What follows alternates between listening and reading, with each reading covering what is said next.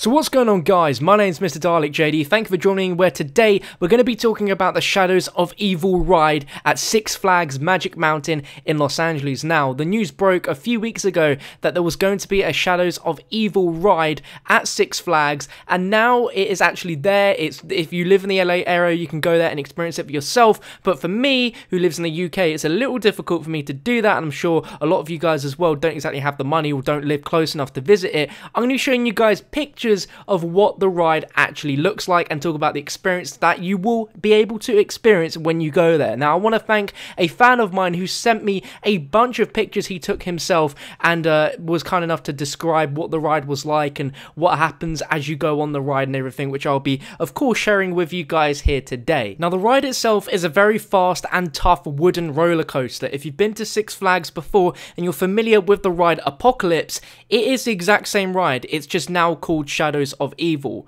Now, the only elements that they've changed about this ride is the line queue itself. The entire ride is exactly the same as it always been. They just changed the name, and they've added a lot to the queue, which we're going to take a look at in these images now and explain what's going on. So as you walk up to the ride and begin to queue, there is two guys dressed up like they're part of the 1920s mob. Then you walk forwards and you see a sign that says Morg City above your head. Now, you can make a right turn here, and there are three signs which suggests three different places you can walk to: the Black Lace Burlesque, the Morg City Fight Club, and Nero's Lair. Then you, of course, walk forwards, and there are zombies dressed up there to scare you. And the fan said that next time he goes there, he'll actually record a video of the ride, which is absolutely awesome, so look out for that on my channel. Now, as you can see, during this queuing process, there is a lot of posters around everywhere. You see tons of Shadows of Evil posters, you see a lot of kind of atmospheric details there. Then as you walk through this queue, you will see the boxing ring and the lockers, which of course symbolize the boxer character. You can still see the boxing gloves in the middle of the ring, as well as just like spurs of blood, and we have some posters as well of the boxer and just the sort of generic scenario that's going on where he's having this massive fight, which of course we know he cheats on and uses brass knuckles. You proceed forwards and you enter the Black Lace Burlesque, which is the home of the femme fatale, and inside there you'll find Nero's Lair, where you see there's a chair and a sort of target which spins around, where of course Nero would be practicing his throwing knife trick by throwing knives on this target. And we see a lot of other really cool posters around this queue as well to do with Nero. We see quite a few different Nero ones. We all, of course, see what appears to be posters resembling different stores that we'll find in Shadows of Evil, because we know now there's going to be a lot of stores in there. There's a poster here for Devil-O donuts. Every donut contains a minimum of 30 units of vitamin B1, sinfully delicious, and we have an image of a devil on a donut, which I think is pretty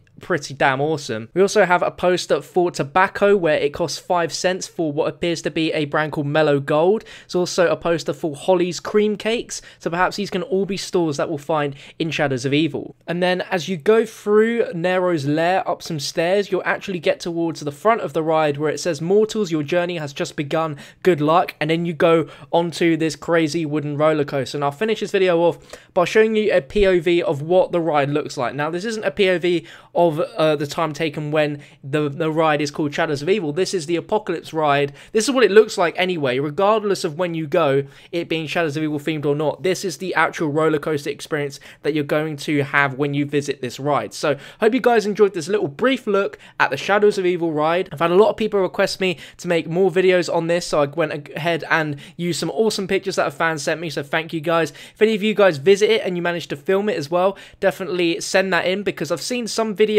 of the actual queue experience, but it seemed to have been closed at the time, so there was no actors around, and it was very, very empty and kind of didn't feel quite right. And the way it was described to me by this fan, it mentioned that there's actors that greet you as you go into the queue, and there's real life zombies as well that kind of jump out and scare you as you're queuing up, so definitely like to see that. But I hope you enjoyed the video, guys. If you did, make sure to smash that like button and subscribe for more Call of Duty Black Ops 3 videos like this one, and I'll catch you on another one very, very soon.